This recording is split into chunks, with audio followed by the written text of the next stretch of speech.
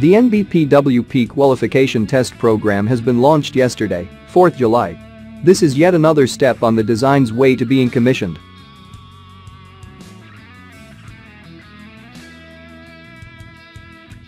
Successful completion of this stage would pave the way toward a series manufacturing negotiations and the conclusion of the delivery contract concerning the Borsuk IFV fleet for the Polish Armed Forces.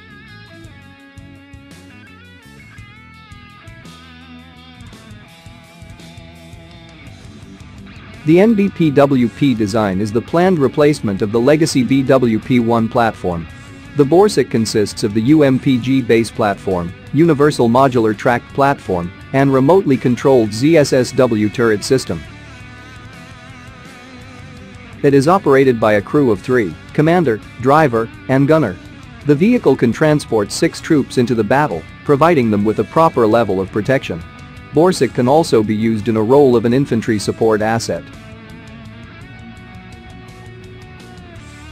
The vehicle, using the onboard weapons, can neutralize enemy infantry, armor, airborne threats, or other assets used by the adversary in any weather conditions, at night, and during the day.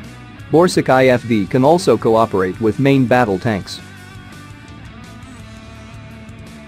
The vehicle is highly mobile and can easily overcome rough terrain, including water obstacles. Borsuk also offers amphibious capabilities.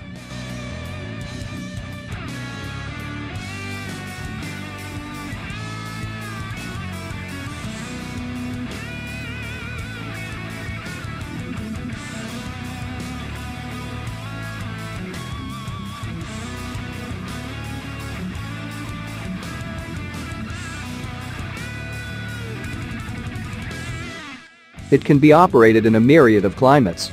65 kph is its top speed when on a hardened surface, while 8 kph is the top speed in an amphibious setting. The base variant of the vehicle weighs 28 tons.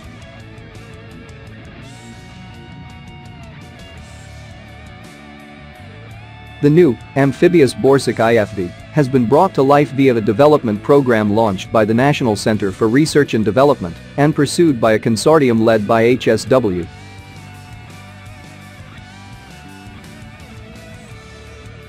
The program has been underway since 2014. Borsuk is to replace the obsolete BWP-1 vehicles that have been operated by the Polish Army uninterruptedly since 1973, without any major updates implemented along the way.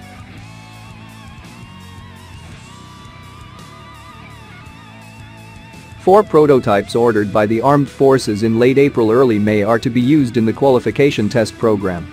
These vehicles have been procured based on an annex added to the R&D project agreement.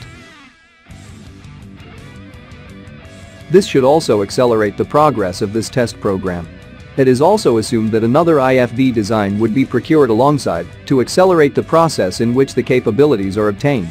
Most probably the above refers to the South Korean Redback IFV.